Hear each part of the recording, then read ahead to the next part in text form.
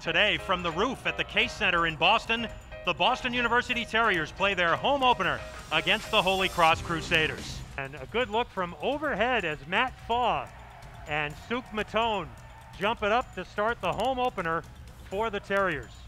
The Crusaders playing off Tynan out in three-point land.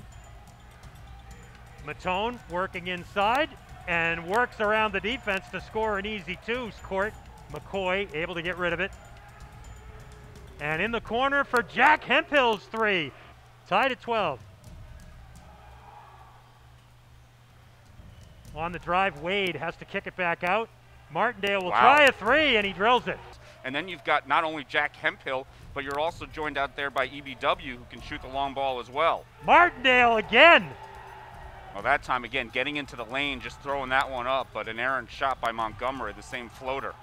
Terriers trying to cut into this lead, and Ethan Britton Watts hits the triple. If the guys out there aren't getting it done, he can go to other bullets in the arsenal, and Jonas Harper hits a three. Jonas Harper has liked playing against Holy Cross in the past as well. Ethan Britton Watts goes baseline, now time running out, three to shoot. Brewster hits the three, first college points. Cross as well, Butler, Johnson, Gates, Faw, and Martindale, and Butler drills the three.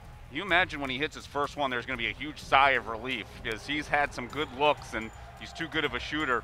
You can just see he's kind of really aiming it right now.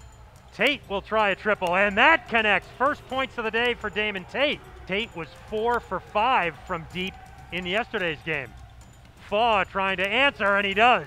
4 on 3 for BU if they hurry. Tate finds a wide open Javante McCoy for the triple that cuts the lead to 1.